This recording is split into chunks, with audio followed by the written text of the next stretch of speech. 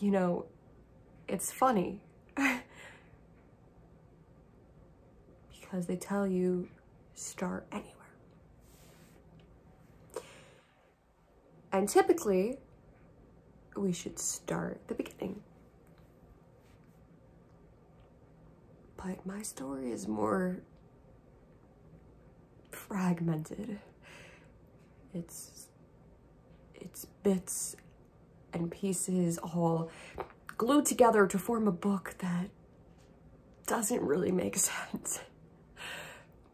It's not quite a cliffhanger.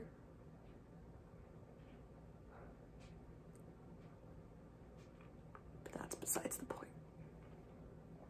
You see, you know, I told myself I wouldn't get emotional over this, but here it is, taking over me yet again.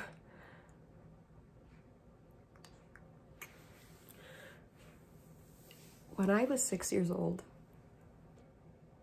I ran in the woods and I felt free, you know?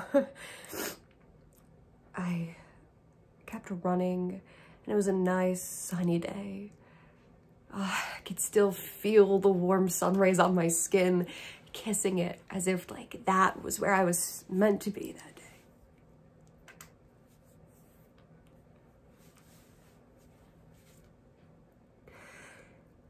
I was just 6 years old.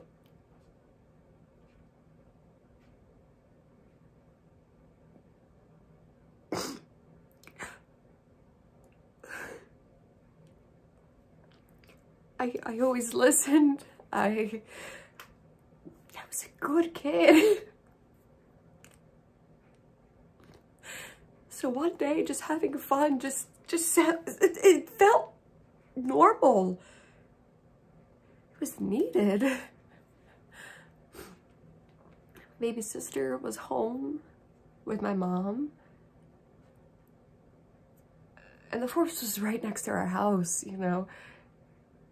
I didn't hear her when she yelled.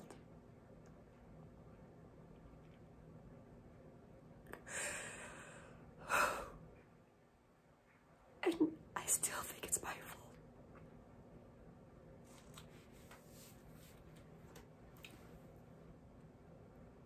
I know. I know, it's not. What could a 6-year-old do anyway?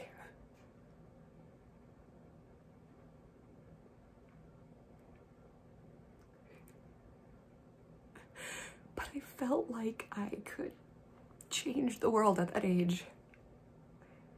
Which is so weird. Because now, well, I don't really know anything anymore.